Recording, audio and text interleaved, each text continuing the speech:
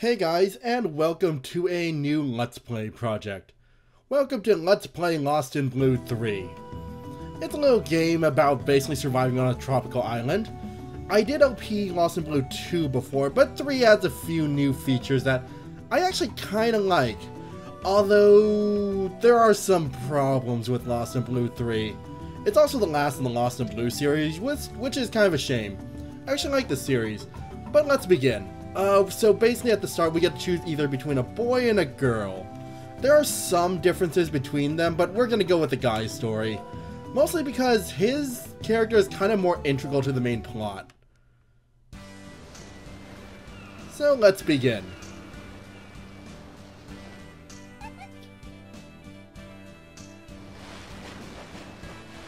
Aw, dolphins. Dolphins are actually a big part of this game, unfortunately not really on the male side. But we get the first look at our new island home. We're gonna be here for a while, guys.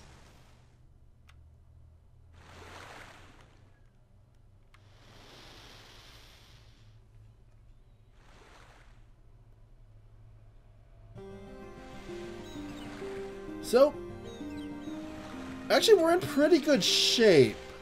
I'll explain the whole stats thing on the top screen in a little bit.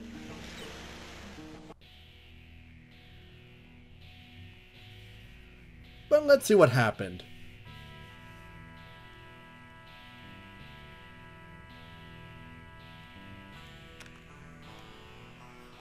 Also, the art style in this game is kinda weird compared to the old ones.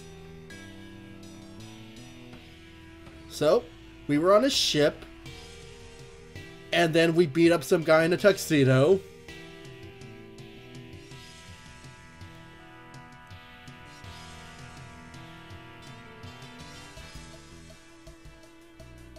And then we kind of fell off.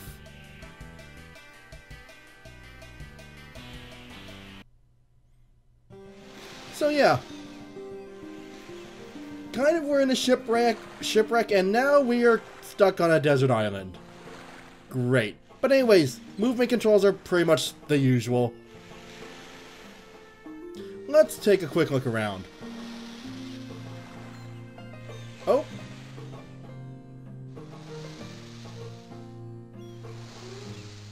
$716. That might be important later, so we better remember that. But yeah, let's take a quick look at our inventory. Right now, all we have is a pendant. Let's not discard it. We kind of want to keep it for now. So yeah, we're actually in pretty good shape. Up on the top screen, we can see our stats. Right now, we're at about 80% health. If that ever reaches 0, we're dead. And there's a coconut here. Let's pick that up. Coconuts are a pretty good food source. But yeah, the left stat there is stamina. That drains as we just do stuff. Also, if we hold B, we can run. At least the running speed in this game is actually pretty quick. And we can shake trees for stuff.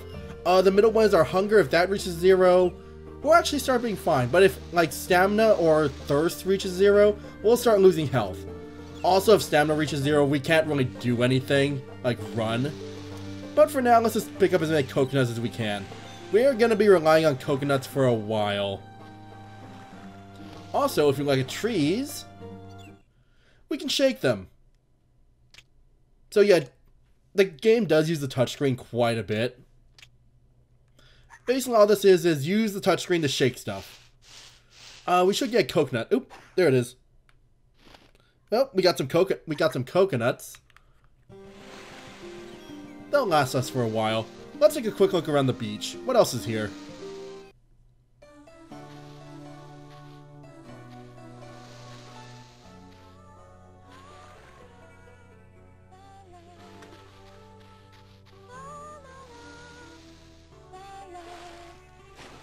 Oh, that's actually kind of a pretty picture. Although it kind of does distract from the fact that we are kind of stuck on a desert island with no real help.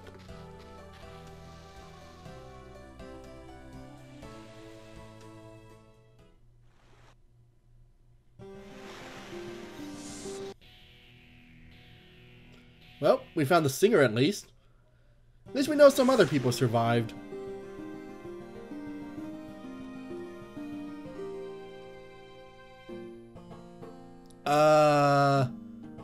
We were on the same ship.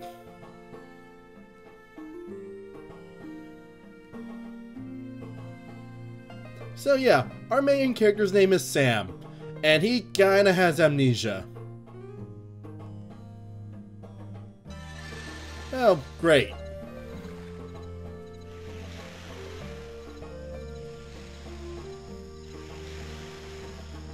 But we found another survivor.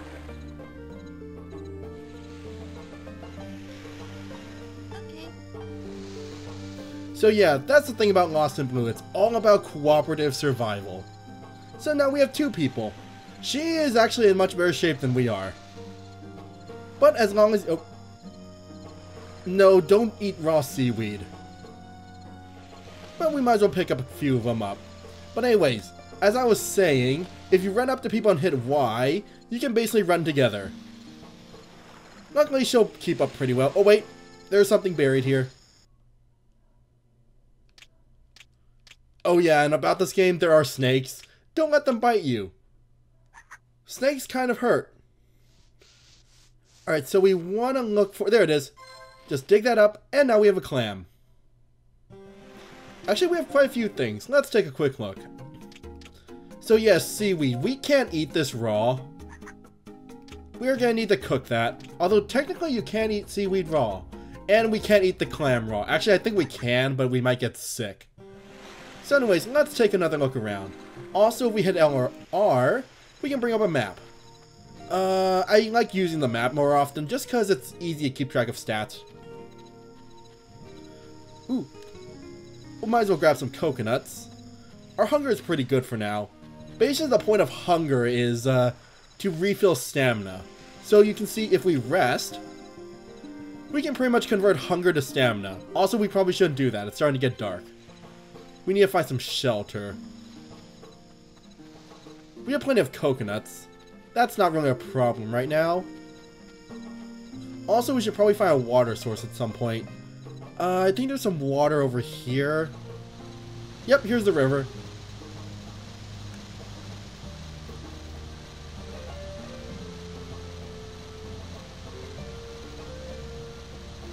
Don't worry. Unfortunately, there are a few things that aren't really so realistic. You can't get diarrhea from drinking water in this game. So yeah, just run up and drink. And if you have anyone with you, they'll drink too. Don't let your water reach 0, otherwise you'll start losing health and you can't eat. Alright, let's see. There should be a cave, like, right up here.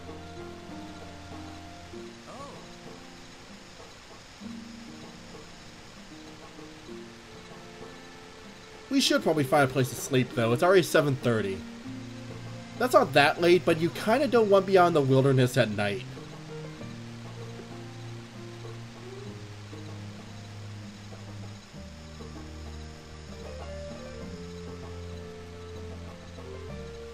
Okay. Alright, let's take a look in this deep, dark cave. It's not that deep. Also, someone already set up bedding and firewood. Well, that's convenient.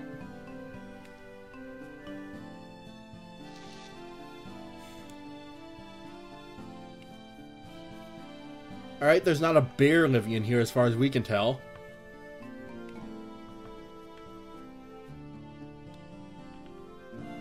And it's relatively stable.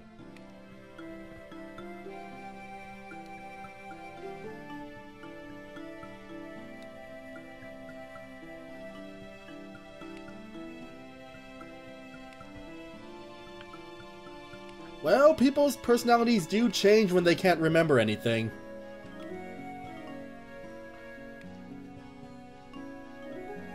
Also, the dialogue's going a bit fast. That's kinda not my fault, because the game kinda auto continues.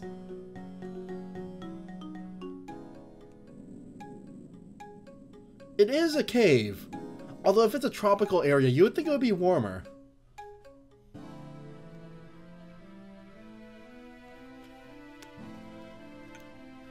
But yeah, we're gonna need to find some firewood and a fire starter. Let's see if we can find something. Oh, mushrooms. Alright, mushrooms are kind of a gamble. They're actually randomized every game, so sometimes they're good, sometimes they're bad. Usually there's one mushroom that I always look for.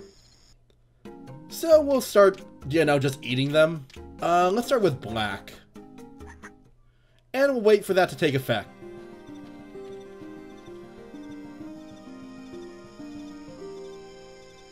Let's climb up here. And climbing and stuff also takes away stamina.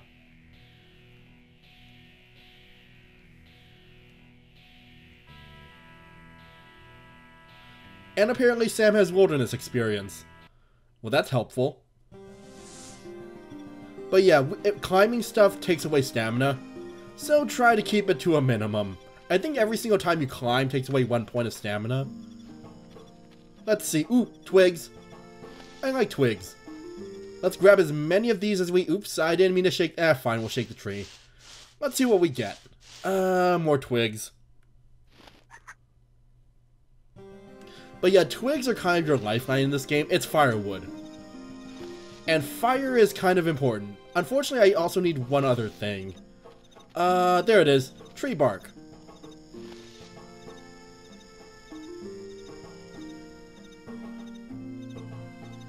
So yeah, we're gonna need to make tools in this game to survive. Basically, we go in here, go to make tool, and right now we can only make a fire starter. So, to do that, we just need to combine a twig and some tree bark. Push X, and now we have a fire starter. There we go. Alright, let's head back. I'm gonna grab as many twigs as I can, though. Alright, I think that should be enough. I think I'm out of inventory room anyways. Also, this mushroom should be kicking in soon. Unless it's one of those ones that doesn't do anything. Which, at this point, might be a possibility. So this is the advantage of doing Sam instead of... Oh, wait, no. Black means we can't eat right now. Oh, that's not a pleasant sound. But anyways, the advantage of Sam over Claire is that Sam can climb up ledges that are 2 tall, while Claire can only do 1 tall. Claire has other things she can do that Sam can't, though. But we'll get to those when it becomes important. Right now, let's wait for the poison to go away. Actually, no, we don't need to wait for it to go away before going to sleep. So anyways, Claire isn't very happy. So to start a fire, you need the fire starter and some twigs. And we get to play a little minigame. It's pretty simple. Basically just alternate between L and R. Wait for it to get up there. And then blow in the mic.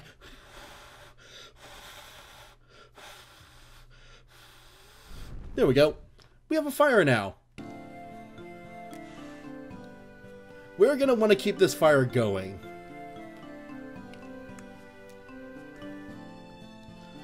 Also, I've never really seen anyone use the actual fire starting technique in this game. I've heard it works, but it probably takes a while.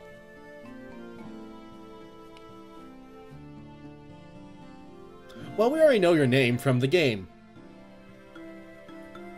But yeah, she's Claire. And she's a singer.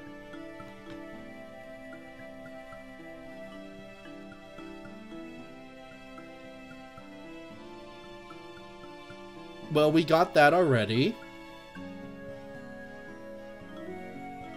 And apparently we're in a relationship. Good to know. And she's kind of mad at us.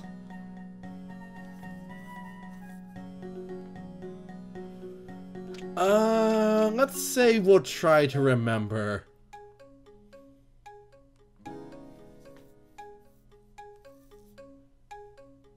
Deal.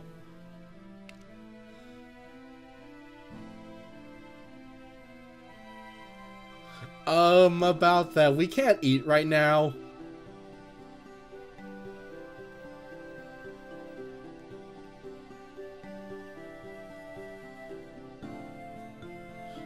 That's relative speaking, but yeah, Claire can also cook for us. Also, I'm not sure if the game will let us cook right now, because I kinda can't eat.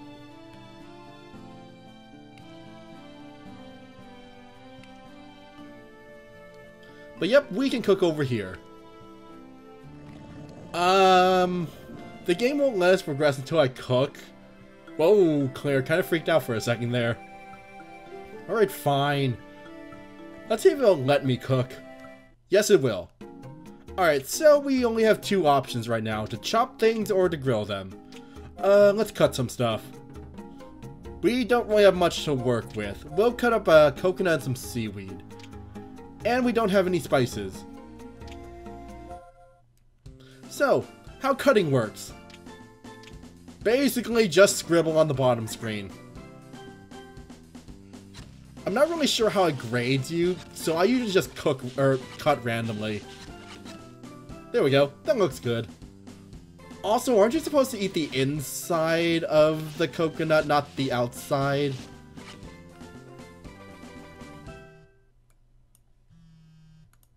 Hi, phone. Not bad. Alright, also see how it's sparkling? That means we actually made it well.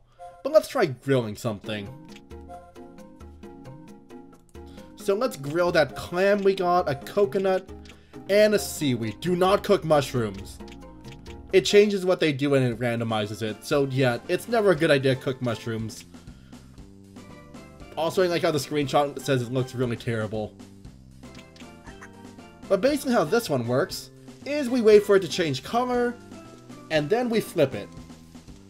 I am currently not really looking at my touchscreen right now, so I'm not doing so well with this one. I was never good at grilling stuff. It's okay. But no, we're done cooking. Let's eat. Oh wait, the poison went away. Oh, that's not bad. How about the coconut and clam? Oh, that's also not bad. We're actually almost full right now. That's gonna change quite often. These guys go through food really quickly. Not as quickly as the second game where you have to pretty much stuff yourself every few minutes. But they'll get pretty hungry.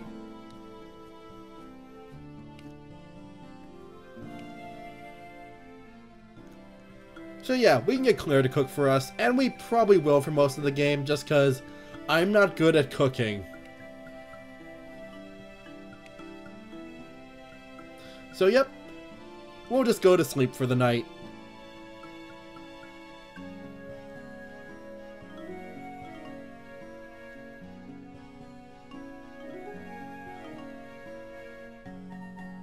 Aww, at least she's happy.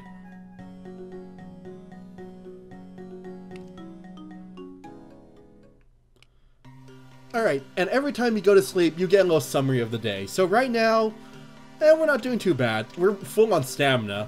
Basically, as long as you have food in your stomach, you'll regain some stamina. Right now, we had plenty of food, so we're full on stamina, we're kind of thirsty, and we're kind of hungry. Also, we're all both at full health. Alright, we're gonna save.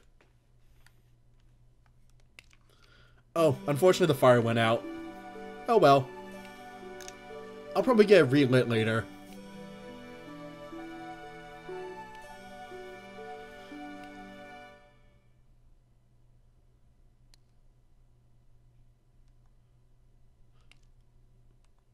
Alright, we have a wood pile now. Basically, we need to stock firewood. As long as we have firewood and someone's in the cave, the fire will stay lit. So let's keep one so we can relight the fire. And then once I relight the fire, I think I'll end the episode.